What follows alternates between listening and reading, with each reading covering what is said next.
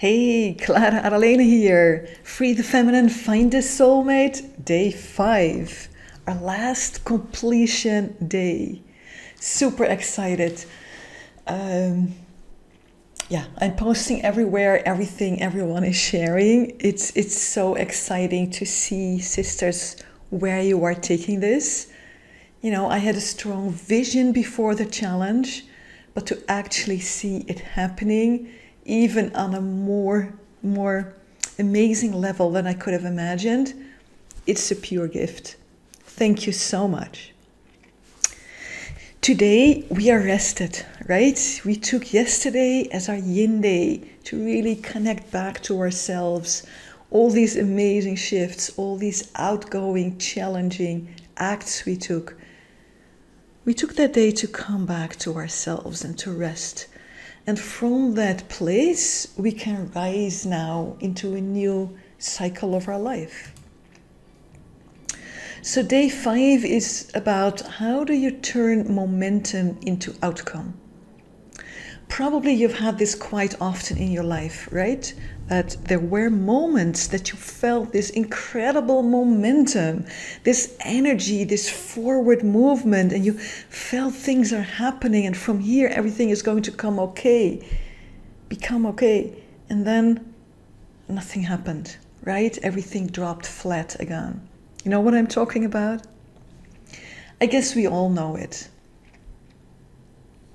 I remember it very much from the time when I was a student and I had this feeling of I'm free from home and, you know, that momentum, that energy, and now everything is going to shift.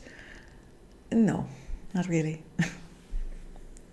What is that? What is needed to turn momentum into outcome?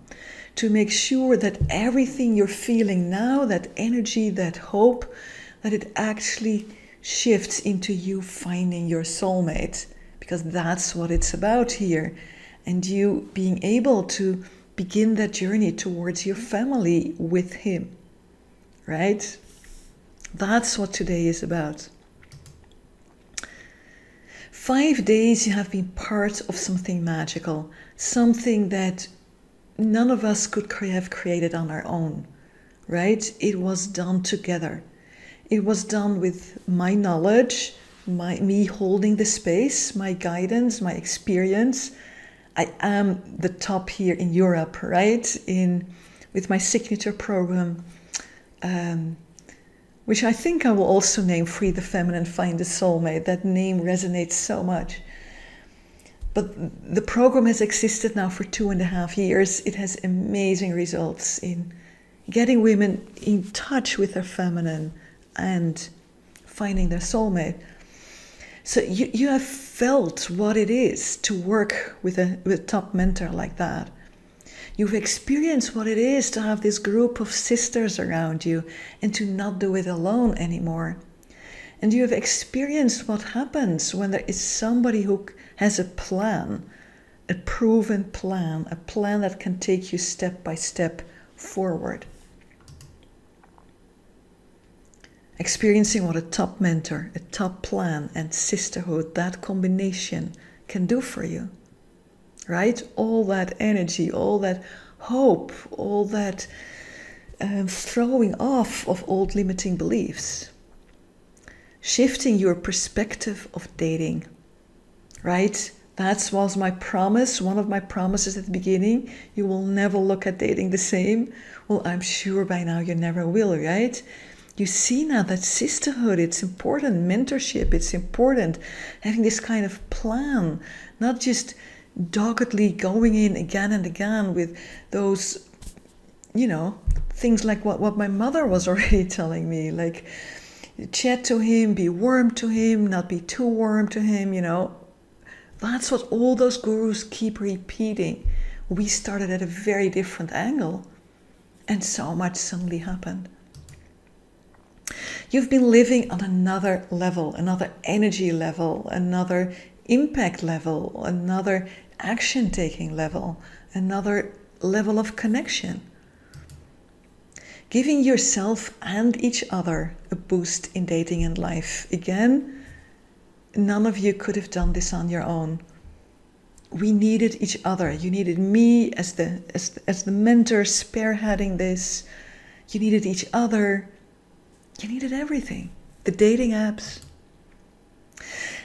And what have you experienced? The truth of the words, your future is in your hands. We hear those words again and again, but especially in dating, it so often doesn't feel that way. Yeah, I can say the future is in my hands, I know. But if no guys are showing up, what can I do? If no guys are ready to commit, what can I do? Right? That feeling is very disempowered. But now, I am sure that you too experience, wow, wait a second. If these shifts can happen in 5 days, then what can shift in 8 weeks? The future is in your hands. And we cannot force one man to commit if he doesn't want to. And I don't suggest trying that either, by the way. We couldn't, of course, right? But there is not one man out there. There is like 100 million men out there eagerly dating, and many of them looking for a soulmate, for a life partner. So it's about attracting that right one and getting into a different space with man and all of that. One of the women actually wrote that, right? Like 2 exes suddenly showed up, a nice guy suddenly showed up, all that within a few days. While I was doing this challenge, she was really in that place of wonder, like, I am creating something. The future is in my hands.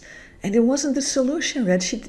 Not one of them, I think, was her soulmate yet, but it did give her an experience of, hey, wait a second. I have more to say in this than I ever realized. Exciting, isn't it?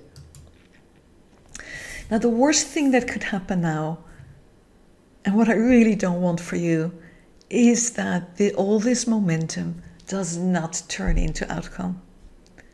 And that you just gradually or quickly fall back to the old situation, right? That's the worst thing, because then it would be even more proof. Like, see, I can even feel so much momentum and still nothing can happen. See, I can't do anything about it, right?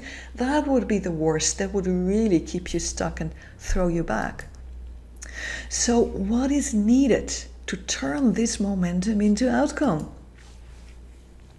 Well, before I can answer that, I want to look a bit deeper at what exactly is that old life and what is that new life that you're experiencing now. The old is very much focused on if it's meant to be. Right? Those are pretty Calvinistic, actually, right?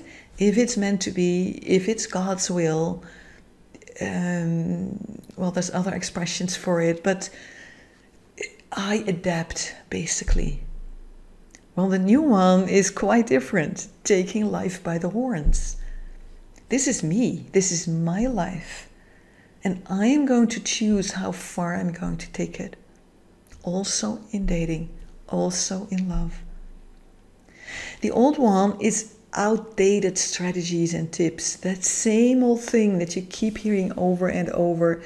Don't text too much, don't text too few, don't chase him, but don't play too cool either. We've heard all of that, right? And truth is, it hasn't been helping for you. Otherwise, you wouldn't be here.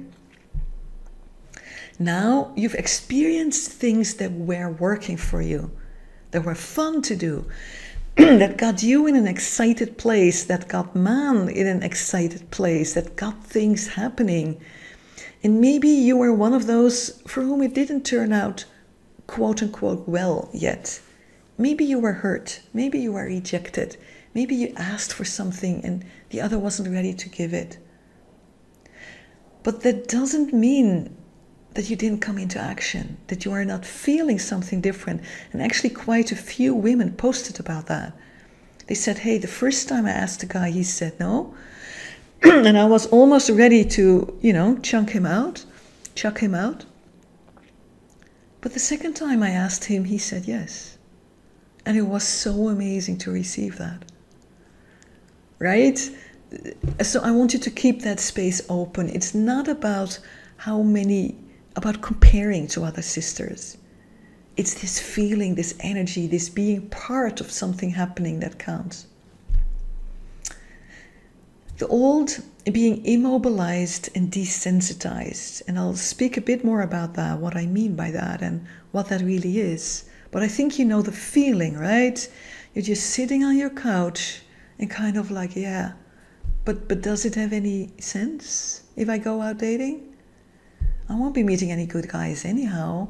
Those dating apps are terrible, and you almost don't feel anymore how much you long for love. Actually, a few women posted about that too. They posted like, you know, I realized now they were posting I had actually given up on love. But now I feel like, wait a second, I don't think I'm ready to give up on love yet. Right? That's coming out of that desensitization. And here you're feeling the freedom to feel again, to feel happy, to feel juicy, to feel hurt, to feel moving, to feel butterflies, and the freedom to take action. The old style is doing everything alone, and we are so tired of it, right? That dating is such a lonely journey, really. I mean, you can chat to your girlfriends about it, but they don't really feel what you're going through. It's more like stories you're exchanging. But now you felt what it is to be really supported with a group of sisters on a shared mission and having somebody there to guide you, to walk in the trenches with you. So that's the old and the new situation, feeling how different that is. Which do you choose? Obvious, right? But I said I would speak a bit more about that desensitization and that immobilization because they are so relevant to dating. Because we often don't realize that we're in it. We think this is just how it is. One woman actually signed up with my program recently and was part of this challenge. And she said that, you know, as we were on a webinar together, or after, I don't quite remember, she said, you know, for years I had told myself, I am okay. I have my cat, I have my work, I have my hobbies, I have a wonderful home, I am okay. But then a dear friend of hers, who was like her, single for years and telling herself it was okay, went on a dating app and found a guy and had this amazing life suddenly. And this woman was too like, wait a second, am I really okay with this? And she woke up out of that desensitization. And actually she also woke up out of that immobilization and started action taking, reading books, taking courses, finding me, signing up, being part of the challenge. And now I saw her writing and posting like, wow, dating suddenly feels so doable. But so we often don't even realize we're in that state. But what state is that really? And this picture, it can be quite shocking. But this is how I see it.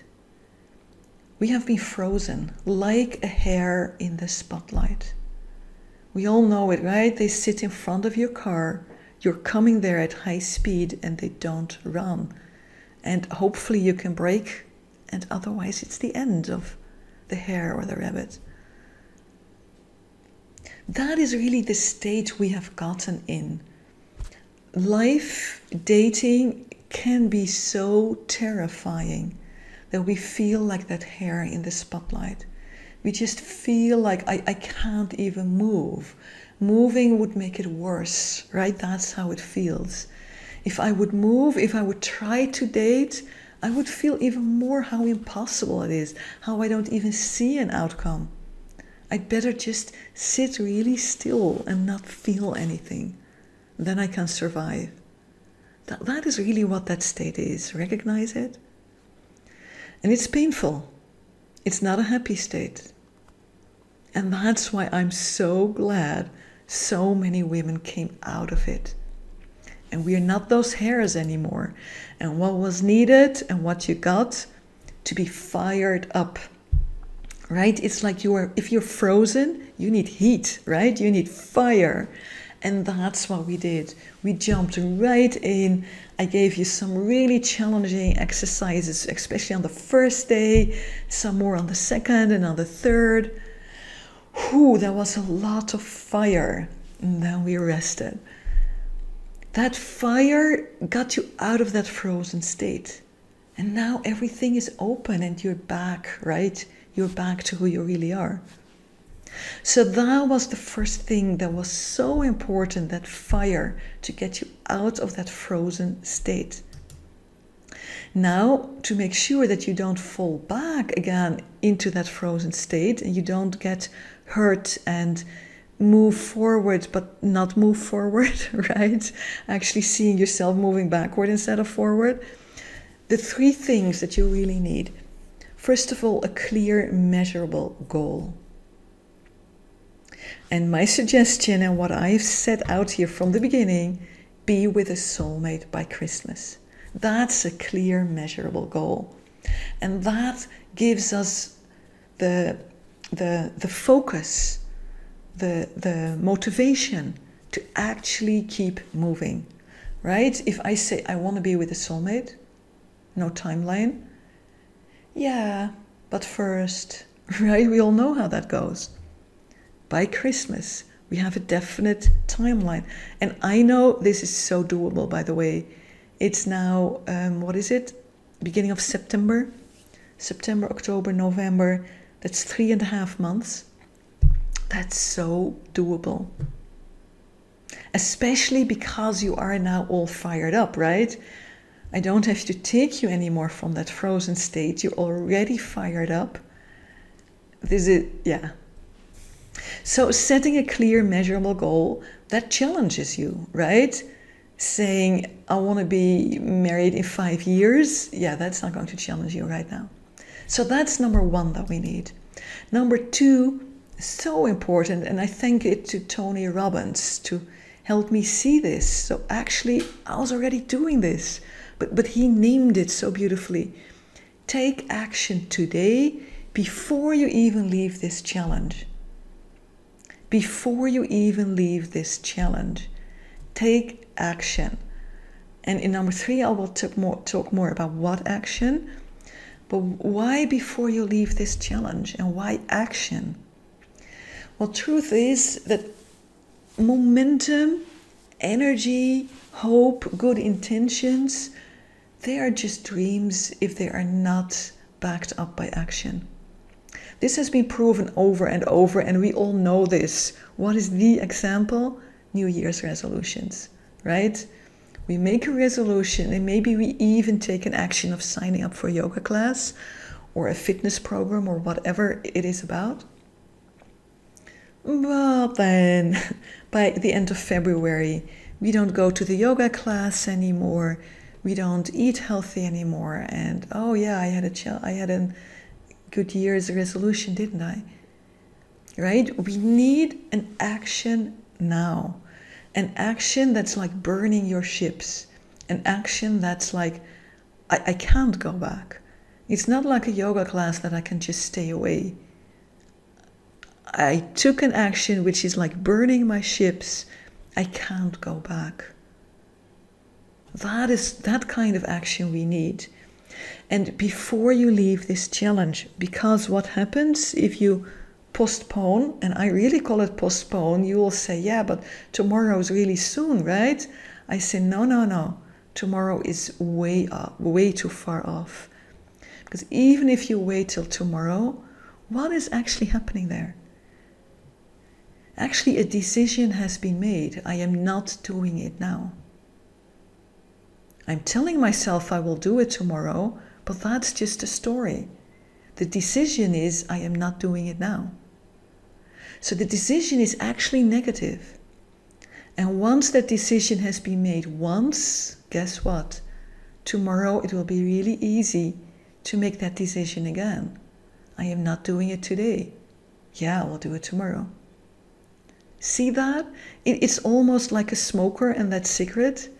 if they take that first cigarette, they'll take the second and the third and the fourth. And we all know it, right?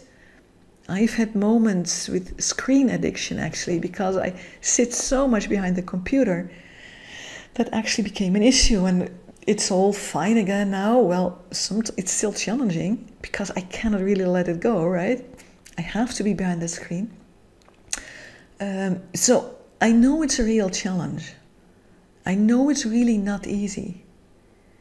And I know that refusing to decide against what you want in this moment is the key. Refusing to decide against what you really want. You want to take action, right? You want to move forward. That's what your whole heart and soul want. That's your goal. But if you decide not to do it now and tell yourself you'll do it tomorrow, boom, beginning of the end.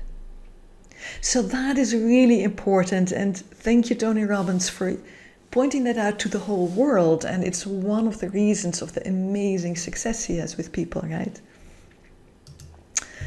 So the finale tonight will be giving you an opportunity to really take a step. And I am seeing many sisters taking that step tonight. And that will be so amazing, right? When we can really keep traveling together with what we have created now. And really find a way to commit to ourselves, like, yeah, no, we can't really go back. From here, we can only go forward. And if it sounds scary, in a way, yes, because it's taking you out of your comfort zone. But there's nothing spooky or anything about that, right? Nothing like that. So, and the third one, keep the fire burning. So that action needs to be an action that helps you to keep the fire burning. The mentorship, the sisterhood, the plan, the three things that went into creating this fire now, you need to make sure that you keep having those in your life until Christmas and you're with your soulmate, and maybe even after, but that's another thing. You need to keep those fires burning, because otherwise that cold will just, boom, grasp you again. So that's the secret. And a beautiful example of that, I think, is the 5-second rule. Did you ever hear about that? The 5-second rule, what it says is that if you want to do something, you have 5 seconds to do it. And if you don't do it in those 5 seconds, you don't do it. And what is meant by this? It comes from, I think Mel Robbins is her name. She discovered it in a time she was really stuck in her life. She was terrified. She and her husband were having big debts. She saw no way of getting income. And she was so terrified. She was like that hare, right? And she, in the morning, knew all those things she needed to do. And instead of doing any of them, she just couldn't get out of bed. To the point that her children would miss the school bus. This was the United States. Because she herself was too late getting out of her bed. And that kind of was to her like, oh my God. And then she discovered, like, in the morning, when the alarm goes, and within 5 seconds I jump out of my bed, I am out of my bed. And then the rest will start moving. But if I don't take those 5 seconds, my mind will find all sorts of reasons not to do it. So I think that's a good example. And by the way, millions of people are following her method and having so much benefit from it, because it breaks through something. And this is so different from traditional psychology, right? Which talks about the patterns and the fear. And I've done this work. I sometimes do this work. It is amazing. It is powerful. But if you want to be with a soulmate, as you are wanting to be with a soulmate, you need something else. Or you need something else too. Something to get you out of your frozen state. And we found that here. And you are now on fire. Something to keep that fire burning and to turn that momentum into outcome. And this principle of taking an action now before you leave the challenge, it's an important key to that. So I hope that also helps you think differently, right? I promised you would think about dating differently. Well, this is part of it. Allowing yourself to be that hare or actually coming back alive. That's a choice that determines the outcome in dating. You never need to be stuck again. No need to be ever stuck again. No way. You learned something else here. And if ever you get close to getting stuck, you can remember all of this. So, how are we going to complete? Do the meditation. It will help you root deeper into the fire that you're feeling now. Do the worksheet. It will help you create, to start to shift that momentum towards your outcome and be at the finale and be ready to actually make a big step there and burn the boats that could get you back into that frozen state. Super excited to be able to offer you this and to show you really how to turn fire into outcome, momentum into outcome, and to show you something about that frozen state that you have most likely been in and how you never need to go there again. Thank you so much. Super excited about this last day and see you at the finale. Klara Adalena at the Love for Life Academy. Aloha.